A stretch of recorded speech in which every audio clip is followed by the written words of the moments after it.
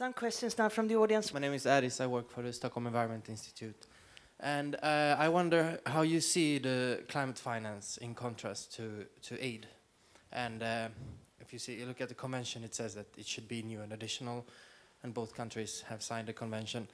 And at the same time, SIDA released a report last week on Fast Start Finance, where they specifically mentioned that all of the Fast Start Finance was taken from the aid budget, which means that it wasn't new and additional. So can you just elaborate on the future of climate finance, please? We also take the second question, and then you can... Thank you. Roger Williamson, Institute of Development Studies. A question for you, Minister Gunilla Carlsson. Minister, I was pleased to hear you say that you aren't done with the poverty eradication agenda. In relation to the MDGs, Millennium Development Goals, it was a good idea. It's been partially fulfilled. It's galvanized a lot of action. But after 2015, what do you want to see happen, and what's emerging from this high-level group? Who wants to start? Gunilla? Should I start? Well, we just presented today, me and Christian actually, the reports on the high-level panel, and I think we have still a lot of work to do on the current MDGs, and they have to be fulfilled, because otherwise we will have not a credibility to move into the next generations. But the next generation of goals, whatever they are called, have to be much more universal. They have to really address root causes of poverty and to really deal with globalization for all. So I think we would have a different agenda, but where we still would have to take into consideration the situations of fragility, where we still have to invest in global health, education, and so on and so forth. So I would like to see the effect, the knowledge from the MDGs to be in one way inherited to the next generation, where we really can, and that's the good thing, we can really see that we end poverty in our times. But in order to make it sustainable, we also have to address the effects of climate change. And therefore, I think also the question on financing for the moment, it is that I've been really fighting so hard, because I started early my part as a Minister for Development Cooperation to look into, and we set up a commission on climate change and development already in 2008 to learn about adaptation and the need for adaptation in the developing countries. At that time, it was fairly new. It was not so long time ago. It was public goods to start to talk about these things. And I wanted to learn more and to see where are we. And I've said constantly that if you should take it from the aid budget, it should be addressing adaptation mainly and addressing the poor people's situation, because otherwise you can't describe it as aid. And that's why I think the problem we do have is that it's ODA eligible. And that's why it could be poured upon me to do a lot of things that I perhaps shouldn't. And as long as we are doing this in the Swedish government, we really are channeling it through SIDA, most of it, in order to see also that it's done coherently to aid. Then I think for a long term now we will have much more financing to really fill the gaps. And there I think we have to find other innovative sources without looking to ODA, because ODA is really relatively small in the big numbers needed and also the potentials we see, for example, in the private sector. And there we have to change behavior. Christian? To add on additionality in climate finance, I agree it's a big challenge. What we have done in Denmark is to divide up our international engagement in two frames. One we call the poverty frame, and the other one we call the global frame. And the climate mitigation part we put in the global frame, and then we try to protect the poverty frame from all the different international global issues that are constantly pushing themselves into our development partnerships. So we have refugees, we have some of our business tools, we have security, and we have climate change with the focus on mitigation in the global frame. So then we say, let's protect the poverty frame, and hopefully we can get that to 0.7%. We are close, not yet there, but then get a poverty frame of 0.7%, and then talk about additionality upon. I think that's how it's going to materialize in the future. Now, and then we need to measure our leveraging.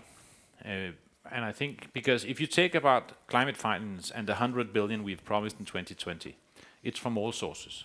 It specifically says it's from all sources, also private sources. So we need to be able to measure. Now I mentioned our climate investment fund. We need to be able to measure to what extent we, by innovative mechanisms, can mobilize private finance in support of climate mitigation and adaptation in poor countries. That's absolutely crucial. And here we need a lot of work internationally. The ODA definition is already under pressure, big time, in the OECD DAC discussions. And there we need to now stand firm on the poverty focus, but then develop new reporting mechanisms for what's on top of that. And just to Roger, now, I think the high-level panel report is brilliant, and Gunilla should take a lot of pride in that because she played a crucial role in getting some of the really difficult issues on the report.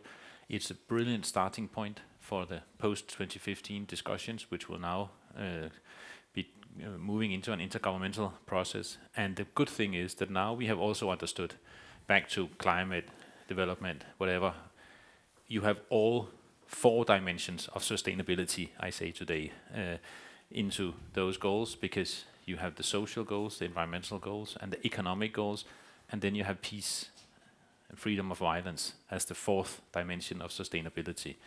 It's all there. It's a brilliant platform for us to start the negotiations on the future set of goals. Thank you. Please. Hurdle, Purdue University. Yes, I have a question, kind of a follow-up on the opening remarks from the 2 ministers. So the Swedish Minister of Development appropriately highlighted the importance of not forgetting about poverty. That's ultimately what we're about. The Danish minister spoke about win-win opportunities. But what about when these are really win-lose situations? And I bring up the RED Plus example that got a lot of discussion this morning. Clearly one of the low-cost vehicles for mitigating climate change in the future is RED Plus. Payments to land, payments to keeping that land out of agriculture, keeping it in tropical forests. But recent studies have shown that this raises food prices substantially. Furthermore, the payments for RED typically don't go to the poor. The poor are poor because they don't own land. They don't get land-based payments, the same with payments for environmental services. So here you have a bit of a contradiction, a bit of a tension, Christian, between your 2 separate category groups, the global and the poverty one. How do we come to grips with that kind of a situation? Now you have to start. I'm not saying forgetting poverty, but I think you also say in the research here that the best way to do adaptation is actually economic growth and getting rid of poverty. So it comes together. And for this specific instance, yes, then you need to be more innovative and combine the development and the climate interventions in smart ways. And in the case you talk about, RED Plus must be combined with stronger land rights for indigenous people, and it must be combined with better investments in a sustainable intensification of the agriculture that's left. And that has to come together. So this is not an argument against the RED Plus, but it's an argument in favor of moving on development policies and climate mitigation at the same time. And as I said, land rights for indigenous people, it's crucial to get the benefits to those who should receive it. Investments in agriculture, Channing and Finn said it stronger than anybody, is crucial to mitigate the effects that it can have on food prices, not only keeping land to forest, but also, which we know, losing 25% of land areas to climate change.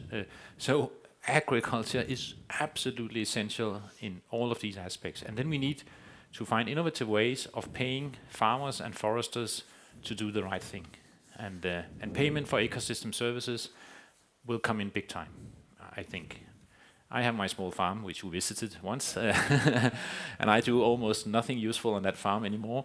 It's all forest and greenlands, and because I paid to do it, and I get the same subsidies regardless of what I do, so why don't I do some climate mitigation on my farm as well?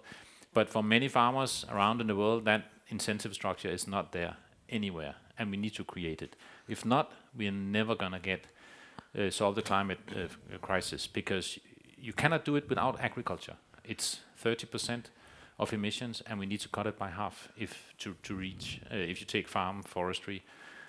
So we cannot reach the targets on climate change and 2 degrees without agriculture and farm and forest. And there we need payments for ecosystem services done And their development policy comes in, done in a way that creates less poverty and combats climate change at the same time. Thank you. You listened to the ministers now, and we talked all day about what should be done in developing countries. Now, if you should give them a couple of good advices, how to best do foreign aid, what would that be? I'll talk about three things. First, both of us agreed on the need to dialogue them more. Yeah. That is very, very important. I think one area is what was mentioned earlier on, that if we will be able to see the threat of climate change, and for that matter, aid will have that as a new and additional source that will definitely support us in the developing world. But the third aspect is I will talk about is, though we looking at the development partners scaling up aid, I think African leaders ourselves should also reposition ourselves such that climate change become a stark reality in Ghana, affecting cocoa production, affecting our water because we power it from hydro largely. What is Ghana itself doing towards climate change? And I think it is so important that we wouldn't need to look at it only from academic, angle. As politicians, what do we need to do to make sure that we mainstream climate change in development policies? I think that should be a third area. The capacity building that we need will still come to the support of development partners to support us in that area, building capacity in the institutions that will really need to design development policies that will respond to climate change.